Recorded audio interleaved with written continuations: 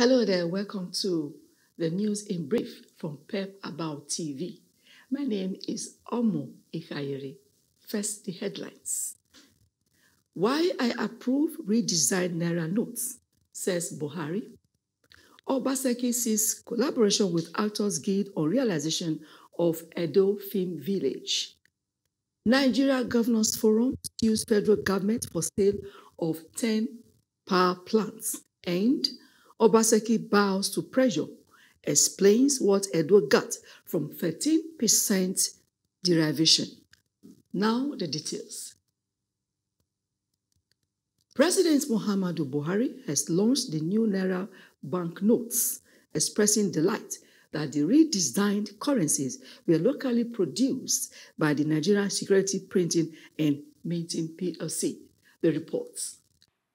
Speaking at the launch of the new banknotes, which preceded the Federal Executive Council meeting, the president explained in details the basis for his approval to the Central Bank of Nigeria to redesign the 200, 500, and 1,000 Naira banknotes. According to the president, the new banknotes will help the central bank design and implement better monetary policy as well as enrich the collective memory of Nigerians' heritage. He noted that the new Naira banknotes have been fortified with security features that make them difficult to counterfeit. President Buhari commended the CBN Governor, Godwin Emefiele, and his deputies for the initiative. He also lauded the efforts of the Managing Director, Executive Directors, and staff of Nigerian Security Printing and Minting PLC for working tirelessly with the Apex Bank to make the currency design a reality. In his remark, the Governor of Central Bank, Godwin Emefiele, thanked the President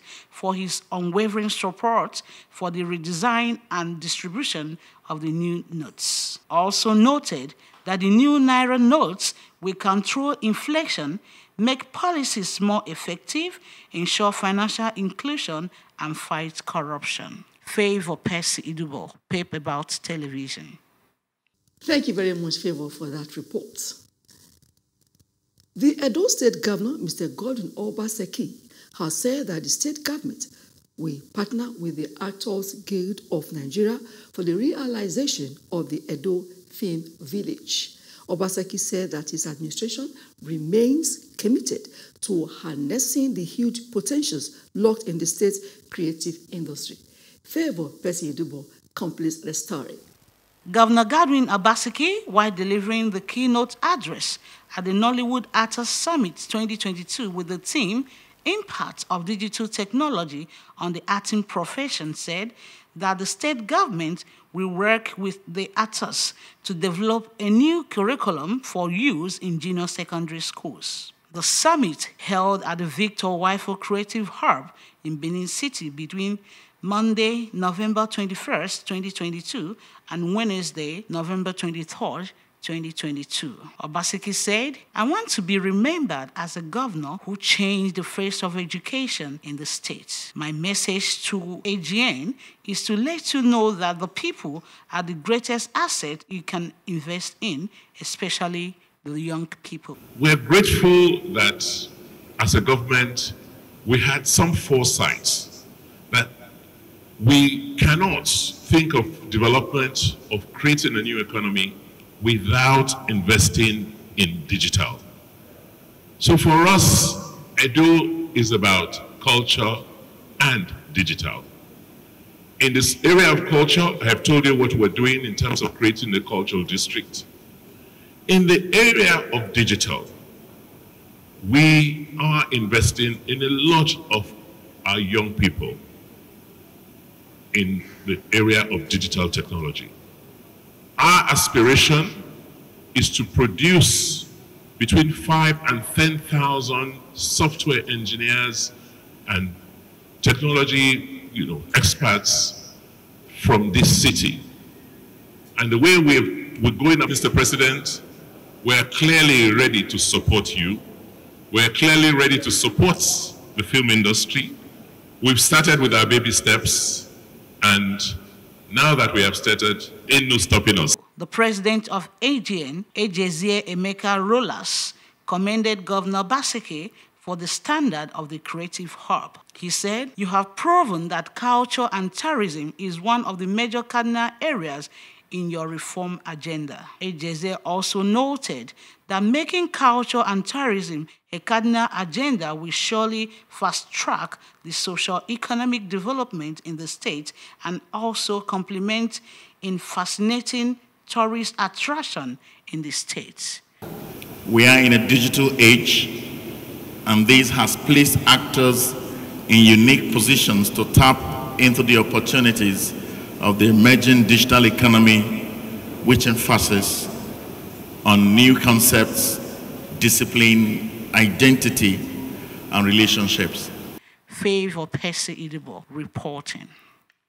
Governors under the auspices of Nigeria Governors Forum are in court to stop the privatization of some power plants.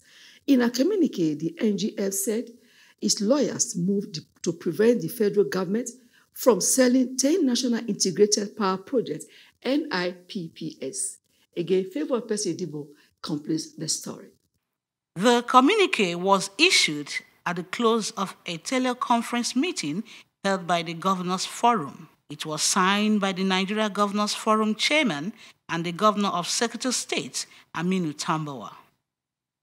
The governors also insisted that the dispute over the planned payment of $418 million Paris Club refund fee by the federal government to some contractors should be left for the courts to resolve.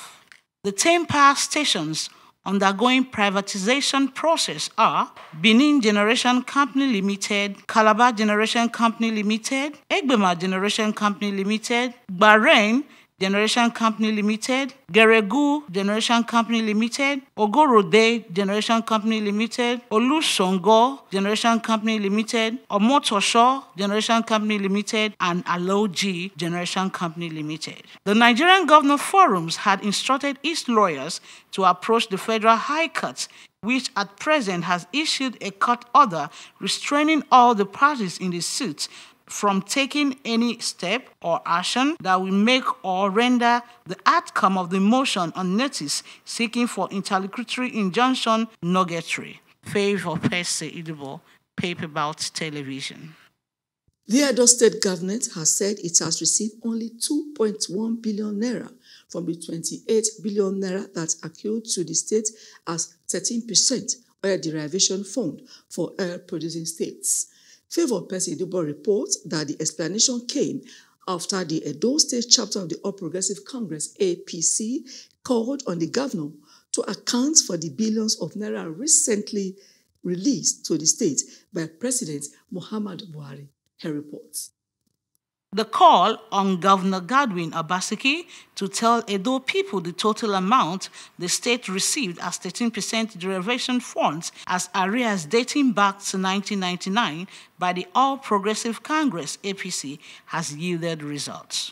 Addressing journalists at the party's secretariat in Benin City, Colonel David Imose, retired, the APC chairman, recalled the revelation by the governor of Rivers State, Nyesom Wike, who has erected 12 flyovers across his state using funds reportedly from the 13% derivation. According to the Rivers State governor, Nyesom Wike, whereas all presidents since 1999 failed to pay 13% derivation funds to oil-producing states, President Muhammadu Buhari recently approved and paid over 9 trillion naira due to the oil-producing states. During the press conference, APC charged Obaseki to explain why he deliberately refused to specify amounts received at 13% derivation funds in his 2023 budget estimates. However, the special advisor to the governor on media projects, Mr. Cruz Osaige, said, "Our budget on annual basis is about 250 to 300 billion. What percentage of 250 billion is 2.1 billion? Is even less than 1%,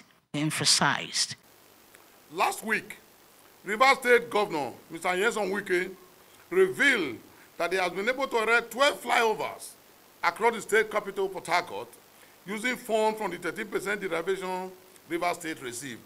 This is why we are asking the Edo State Governor, Mr. Godwin Obaseki, to tell Edo people what he has done with the billions of naira approximately 200 billion, Mr. President released to Edo State.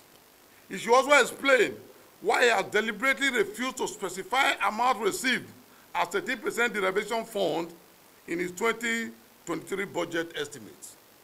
As a deliberate policy, he has been pocketing Edo State monies by mismanaging the derivation funds.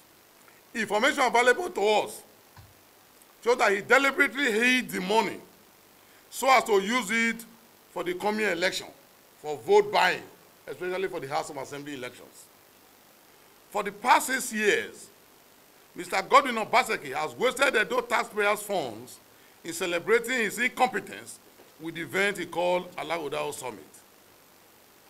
In fact, the summit is a covert operation, codenamed Obascam, where the scamming of Edo people is carefully planned and rehearsed for eventual execution. Hence, nothing positive has ever emanated from the exercise. This year, Mr. Godwin Obaseki has illegally registered a company called Alagodao Company Limited with his cronies and business allies as shareholders in the hope that the successor in office will continue with the annual scamming event.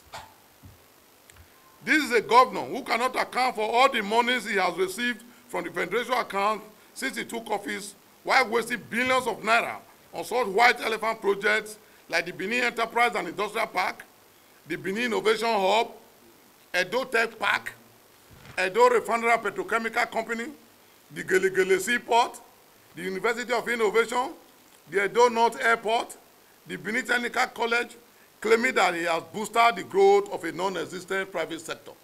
Favor Percy Idubo reporting. And that is the size of our news for today. I also appreciate you for listening and for watching. My name is Omo Ikairi. Thank you for listening. Bye for now.